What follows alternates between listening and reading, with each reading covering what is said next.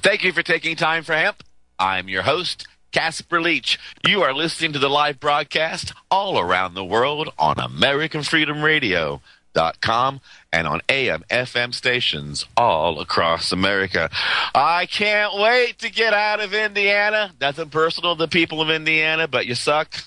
The state sucks. The pot here sucks. The laws here suck. There's only been a handful of people who I've been able to embrace, and really you can all just say goodbye.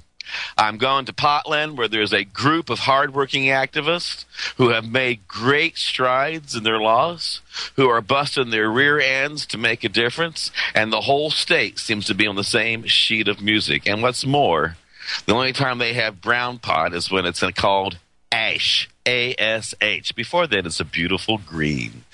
Not that I want to sound bitter or anything. With that said, I want to also say hello to my joint host, Carey Burns. Carey, thank you for taking time for hemp.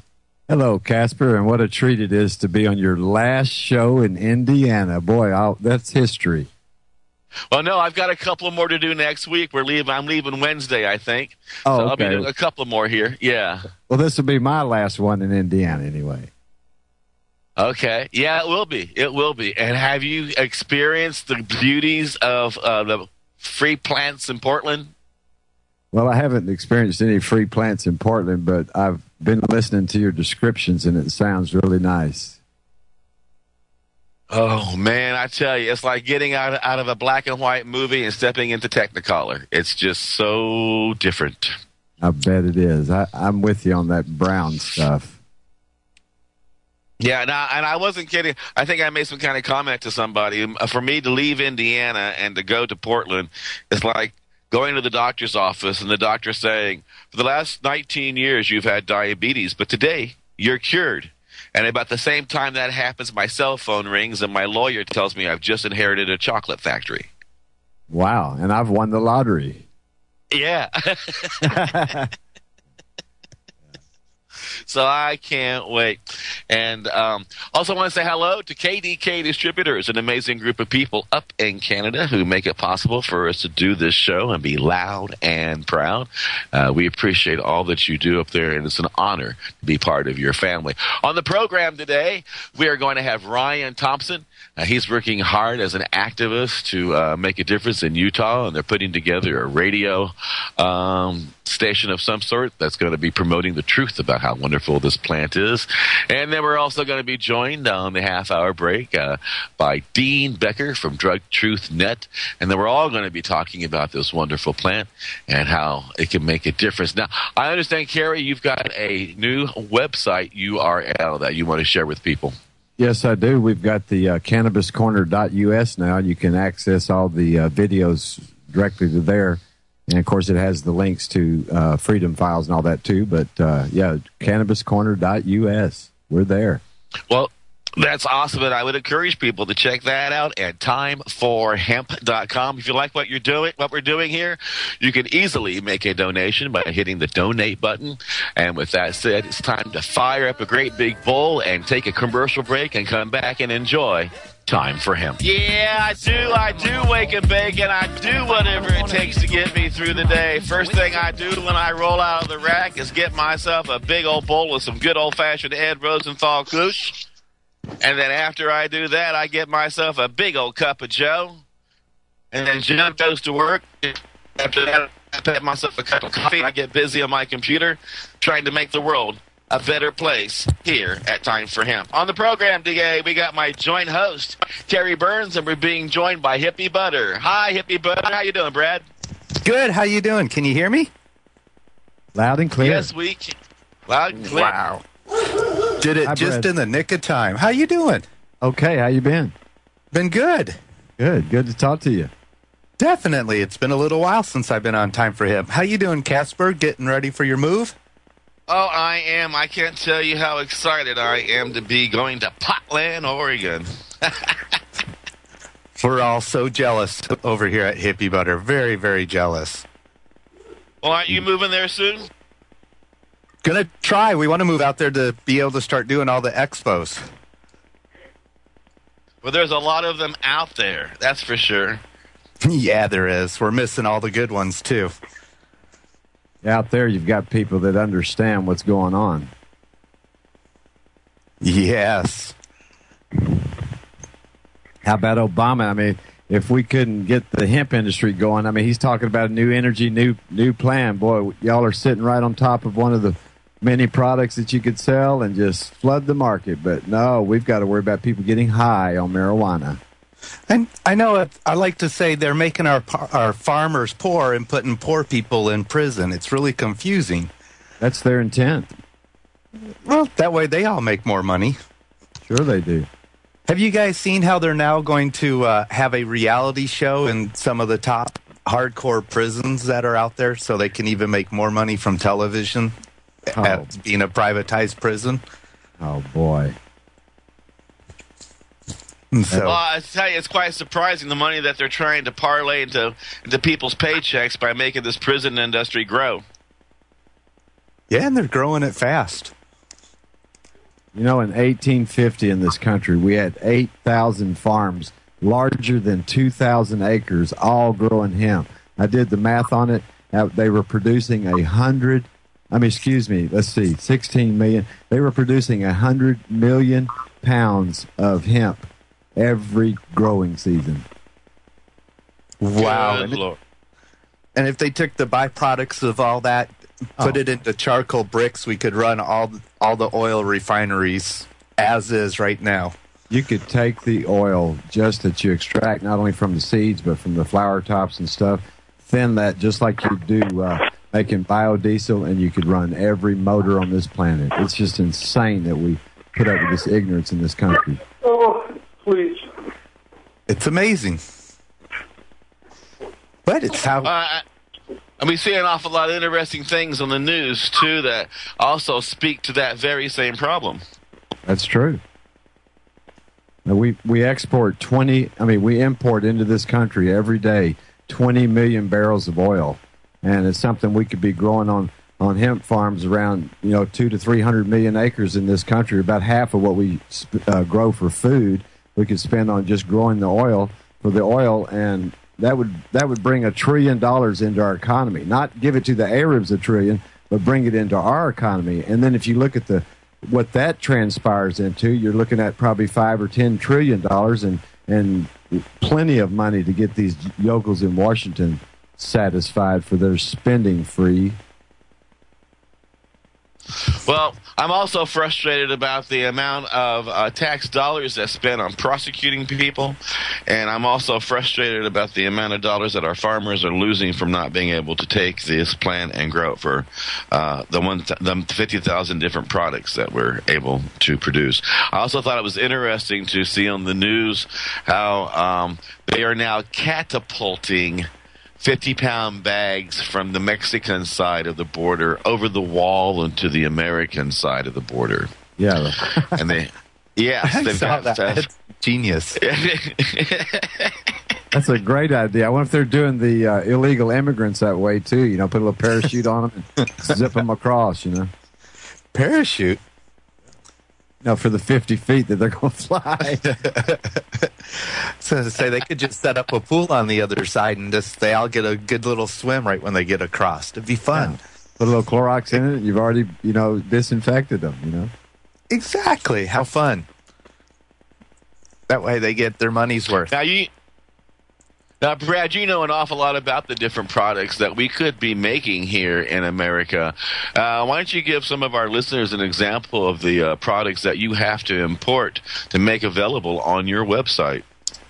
Well, we have all our products have to be imported at the base side of it, just because hemp, as you know, isn't allowed to be grown in the United States. So all our hemp products are grown in Canada, and then they're put into seed form or oil form, flour, protein powder, all different ways, and then they're sent to different companies that process them in many types of hemp seed products, which are very healthy for your skin. There's salves for hot and cold rubs. There's hemp seed foods. There's products for babies. There's products for pets. There are products for everyday use that is all made from the hemp seed, which is all high in omega. And just as an estimate, about how much revenue would that generate if we were making all of that here in our own backyard? Millions and millions, because we have shampoo, conditioner, soap, so every product that people use every single day that they pull out of the ground is petroleum before they're made into different glycerols and made into different soap products. We can all do with the hemp product, which our farmers can grow, which it's just a cycle from the ground up. The farmers put money back into the economy, which gives people more money to buy more hemp products. It's just a win-win situation. It is win-win. Here's a statistic for you. Right at the time that they made the Marijuana Tax Act, this country, right after that, started spending on average around $50 million. This is in the 30s, $50 million a year to import synthetic flax and stuff like that to make clothing. Right now, today, we import about 90% of the flax that's used in this country for garment manufacturing and a whole host of other things. Every bit of that used to be made from hemp, every bit of it. And I looked at the numbers on that alone. Just the taxes that we're paying coming in on those shipments from other lands and stuff is more than what we were spending for the materials back in the 30s. You can imagine what that would generate in revenue. Wow, I hear a ringing. Hello. Someone's phone is ringing.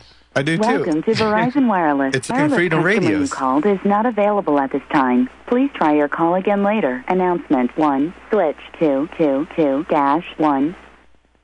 I love live radio. Welcome to Verizon Wireless. The wireless customer you called is not available at this time. Please try your call again later. Marijuana? Announcement 1, switch to 222-1.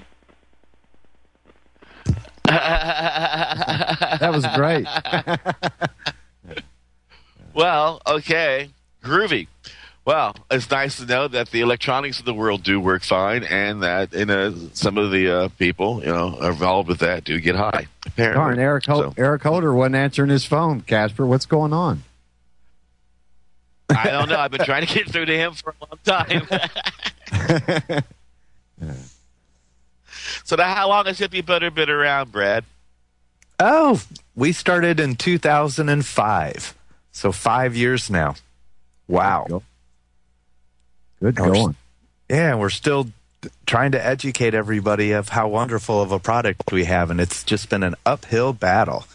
But thanks to people like Casper, and we're able to talk to a wide audience and educate people about the best products in the world are all made out of hemp. They used to make dynamite out of it, cellophane. Anything that you can make with oil, they can make with the hemp herds. And 70% of the plants, the herds. So you're talking about the very high quality papers by a less polluting process. It just goes on and on. But our country's too dumb. We're just ate up with the ignorance. There's a lot of good people in this country like Casper and all the people in the movement and stuff that understand what this could do and all. But we've got this power pool in Washington that's just ate up with the dummy. All right, now, unless I'm mistaken, I think we have somebody on the line who is supposed to be on the show today, and is this Ryan Thompson? Ryan, are you there? I sure am. Thanks for giving me a call, and sorry for missing your call earlier. I actually worked graveyard and slept in. I've been wiped out today, man, but thank you for giving me the time today and for giving me a second chance here. And hi, Hippie Butter. How are you guys today? Doing good. How you doing? I'm very good, very good. Glad to be on the air with you guys. Glad to be celebrating freedom and Casper's new move to freedom. It looks like Casper's going to be enjoying the same thing I get to enjoy out here, and able to grow some plants and medicate himself properly. That's good to hear. You can do that in Iowa? That'll be Oregon here pretty soon, won't it? I know, but where are you at? Oh, I'm in Washington, just up north from Casper. Washington State? Yes, sir. Oh, I thought you were in a different state than that altogether for some reason. Maybe because of your activist work. I do activist work all over the country. We travel to rallies and organize things in 3 different states currently, and we're trying to get out to Pennsylvania as well. We've got Vincent Alvarez set up with the marijuana party in Pennsylvania and helping him with a website. He unfortunately went to prison, so we do Pennsylvania, we do Utah. Utah is probably what you were thinking of, and Idaho as well, and we're hoping to get into Arizona too. And then we're also working on Sensible Washington's initiative here in Washington, and basically that's for full legalization. It just basically eliminates criminal penalties entirely for marijuana for adults. That's what it ought to be. Exactly. I heard you guys talking about all the many uses of cannabis, and that's exactly what we're looking at here in Washington. Washington has gotten wise to this, that, for so many years we've lost this crop, and now the people have an opportunity to get it back. So, Sensible Washington is proposing that we just remove the criminal penalties. There's no clauses for taxes, there's no clauses for restrictions, for limitations. It's basically just removing the penalties like it should be. Yes, and turn it over to the free market and put sales tax on it like you do any other product out there, and don't have any other limitations. When they try to overregulate and try to put too much into it, then it becomes very difficult for it to come over. If they would just legalize it, turn it over to free enterprise, put a sales tax on it, the tax revenues would come in that they want. And you could do that with a price of cannabis way lower than what it is now. Exactly. Just the retail sales tax alone, and the fact that people would be back to work instead of living off government assistance. I mean, there's so many jobs that can be had. It's amazing. People want to have a point and purpose, and it's like the products that Hippie Butter sells and all. You could put those out, sales tax the heck out of them, and let that be the base of their revenues. Not these, I'm going to have to spend $135 to go get a medical marijuana card, and then I've got to renew that. And they don't make people that go get 6 packs of beer do that. And that's what we ought to put up to them. You're going to make us do that, then the people who drink beer, they're going to have to go down. When they go to the liquor store, they're going to have to produce a card from a doctor if that costs them $135. I guarantee you that stuff would go out the window immediately. Exactly. Well, Absolutely.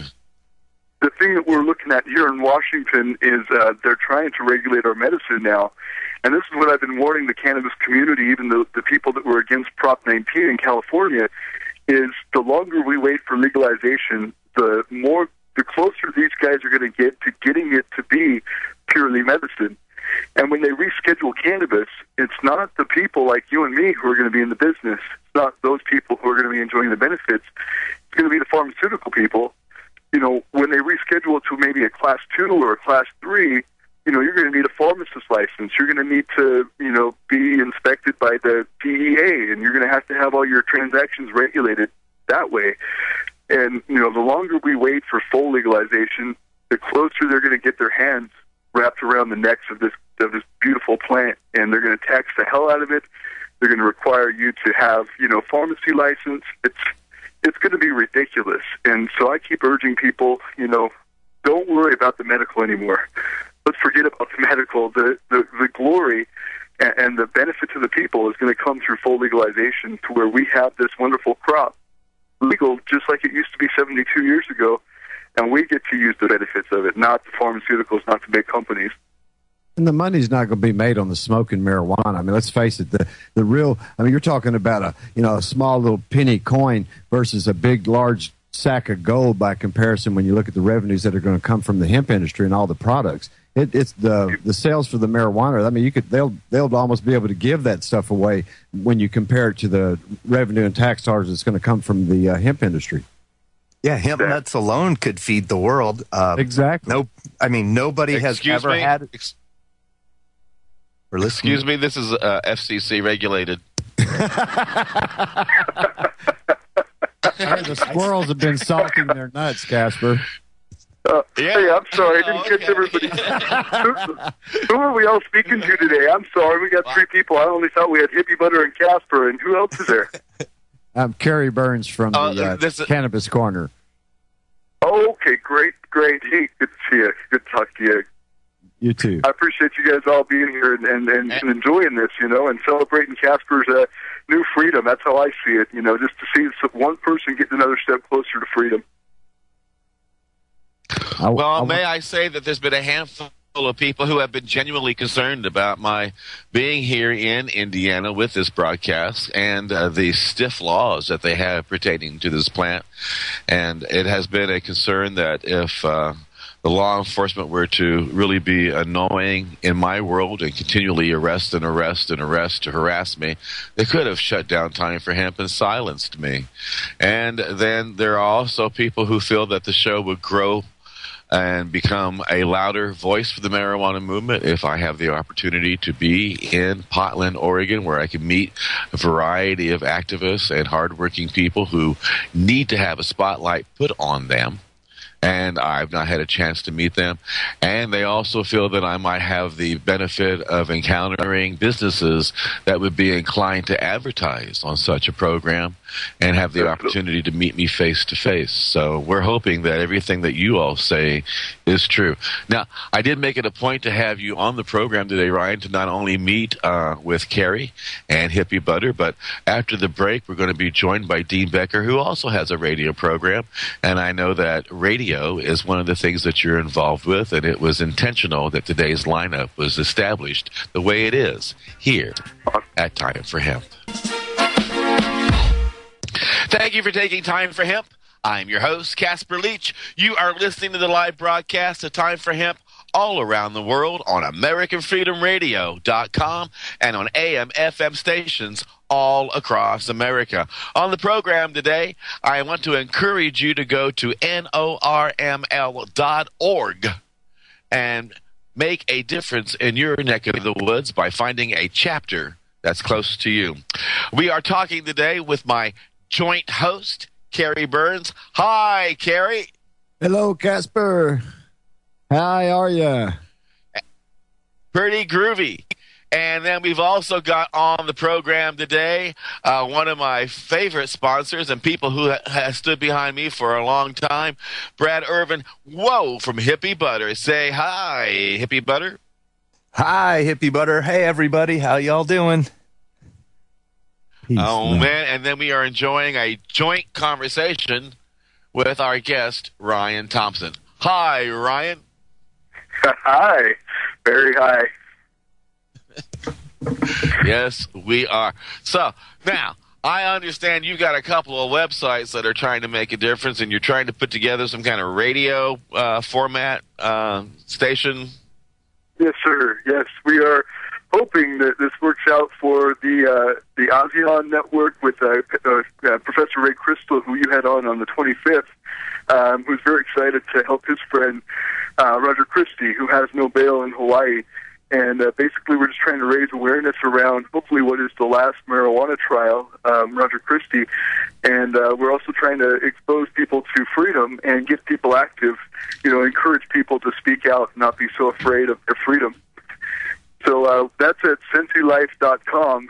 And then we also have www.xCannabis.com. And we kind of do ministry through xCannabis. We have a similar thing to what Roger Christie started with the THC ministry, and I've been into faith in Jesus Christ for quite a long time, and I've always been invited to speak at different Baptist conventions and things like that. Well, not always, but in rare occasions when they can put up with me for long enough, they've had me speak about different issues there. So I thought it'd be good to bring attention to the greatest crop God ever invented, which is cannabis. Cool. That's really amazing. It's an awful lot of work, too, to say the least, and dedication. I know that Ray has been a champion in Time for Hemp for quite some time, so I really appreciate his support. Yeah, he's great. He invited me to do some interviews, and it turned into being inspired to make a radio show and get some people that aren't in the movement as much into the movement more. And the more people we can give a voice to, the more people who we can empower, I think, the more people that we can get in the voting office and inspire their friends and family too.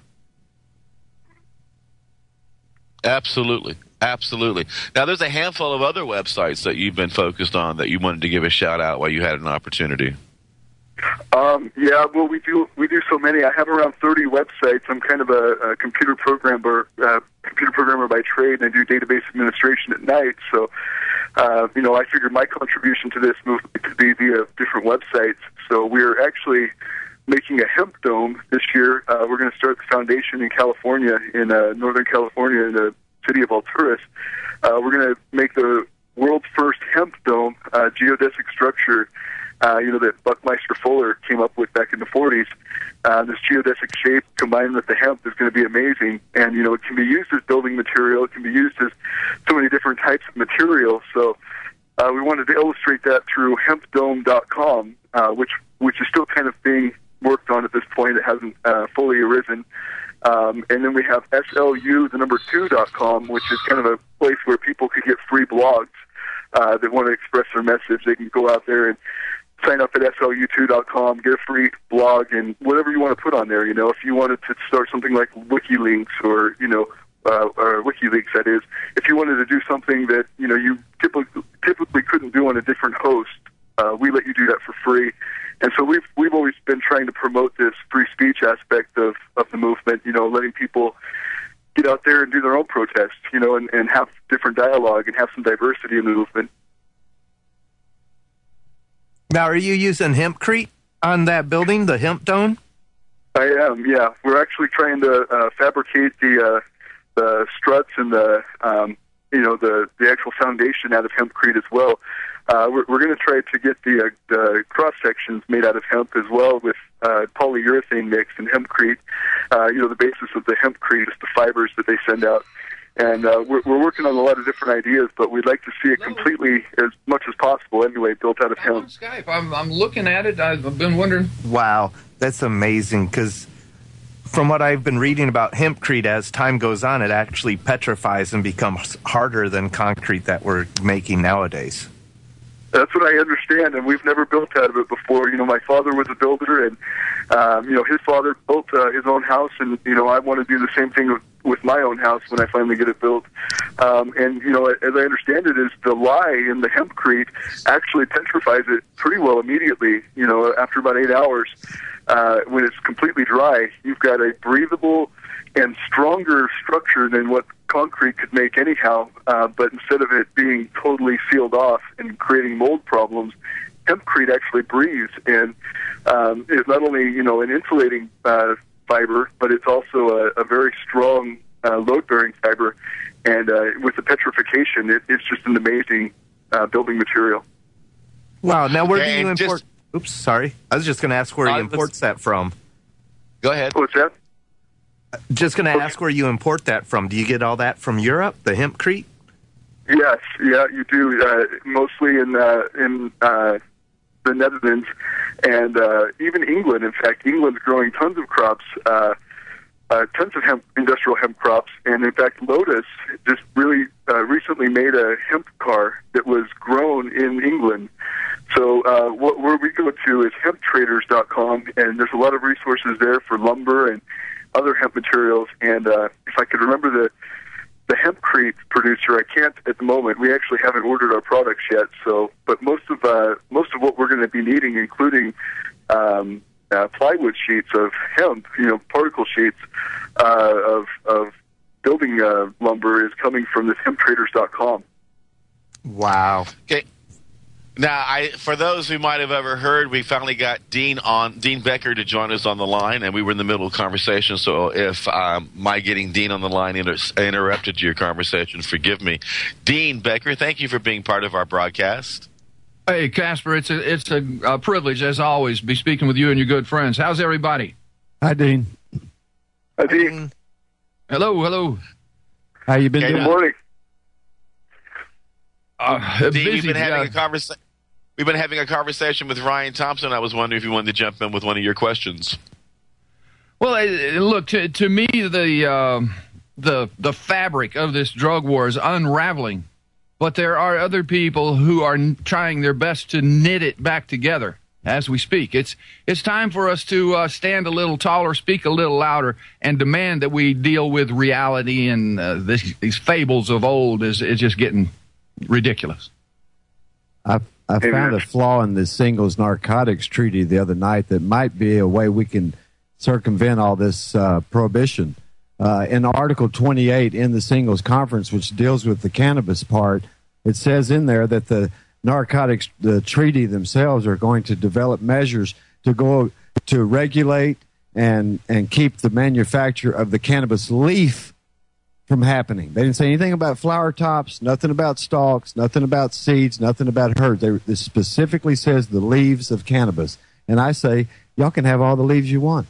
Just let us have the flower tops, let us have the stalks, let us have the herds. I think this is one way that we can really circumvent the law. And also they left it open where you could, if your country allowed such activity before this thing was signed, then you could reprise yourself from it and excuse yourself. And Timothy Leary's lawsuit in '66, which made the marijuana tax law unconstitutional, that means that it was unconstitutional all the way back to when it happened. And so that creates that period in 1960 when cannabis actually was legal, even though the Supreme Court hadn't ruled on it yet.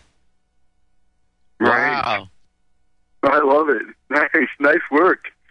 So that I think that should be pursued. And also in the Controlled Substance Act, the one they just put out, the new edition there in February of this past year, they referred to it as cannabis sativa. No mention of cannabis indica, no mention of cannabis ruderalis. And I say keep the sativa. We'll use that for making fuel, and we'll start smoking the indican varieties solely.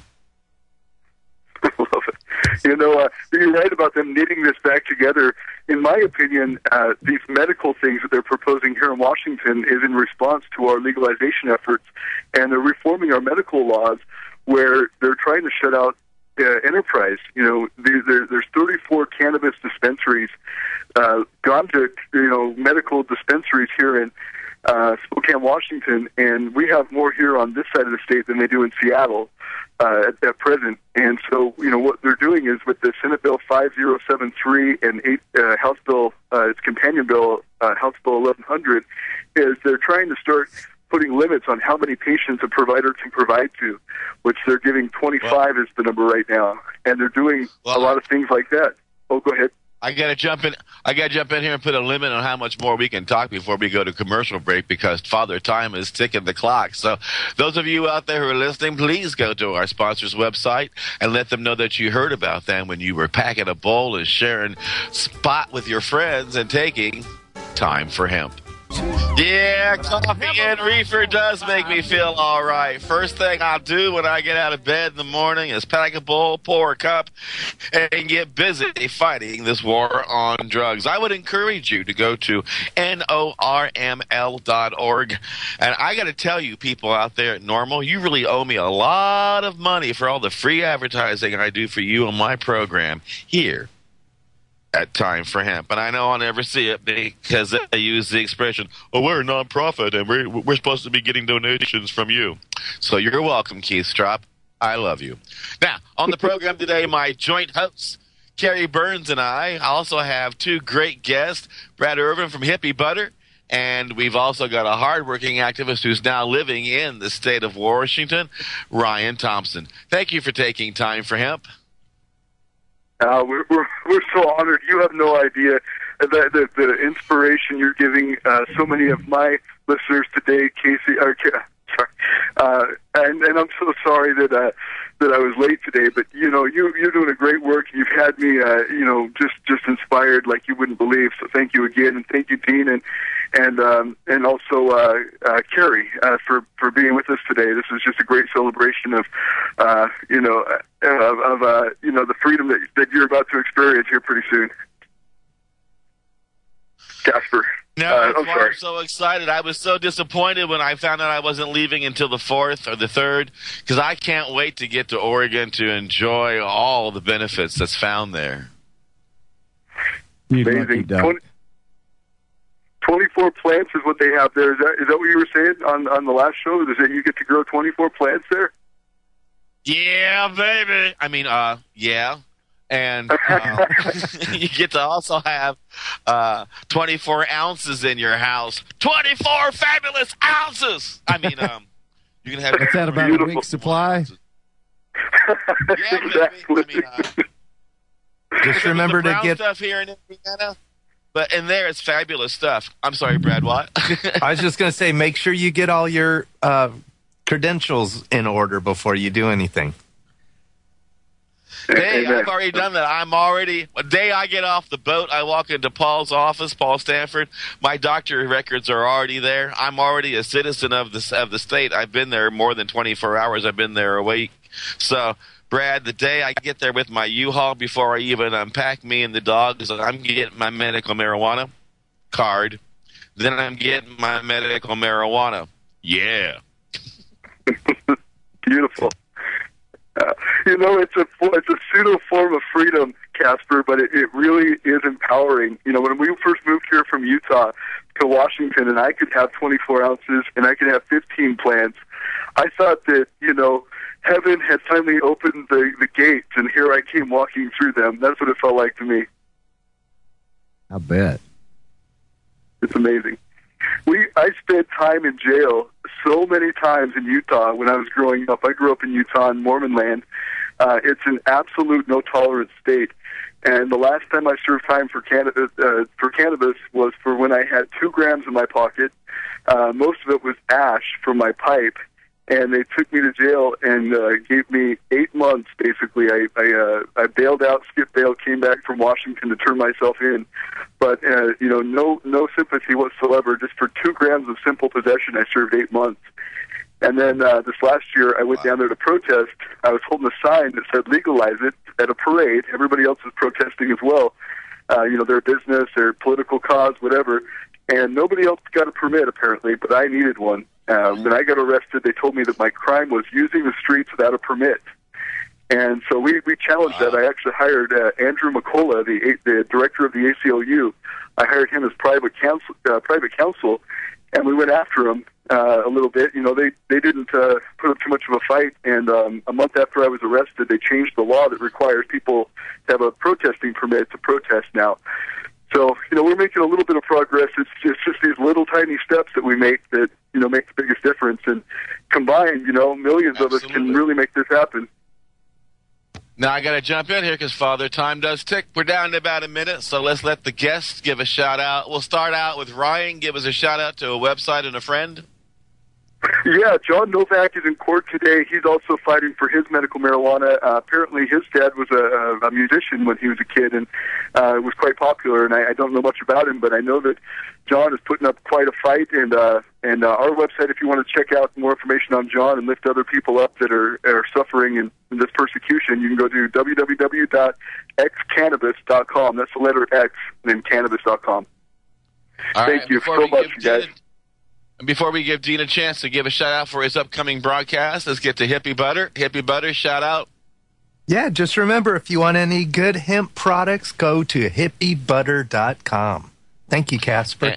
You're welcome. And my joint host today, Carey Burns. Thank you, Casper, and have a great time in Oregon. I know you're going to do well, and you're going to enjoy it. But CannabisCorner.us, anybody that wants to watch some little old videos. All right, and Dean Becker, make it short, but give a promo. Yeah, Casper, I appreciate it. Yeah, I have this coming Sunday, I've got Mr. Stephen D'Angelo, head of Harborside Health Center, going to be on the Cultural Baggage Show. And then the Century of Lies show is going to feature Brendan Kiley, a Seattle reporter, talking about levamisole that's in the cocaine coming north, the dog deworming agent. You can check it out at drugtruth.net. Sunday, 6:30 to 7:30 Central. Please check it out. Please do your part to end the madness of drug war. Thanks, Casper. Absolutely, and I want to encourage people to go to timeforhemp.com if you like the work that we're doing and hit the donate button. Also, let people know the truth in your neck of the woods and share us with your friends. I'm going to have a fabulous weekend and get ready to move to Portland, or should I say Potland. And remember, the next time you hear me, you know that it's time for hemp.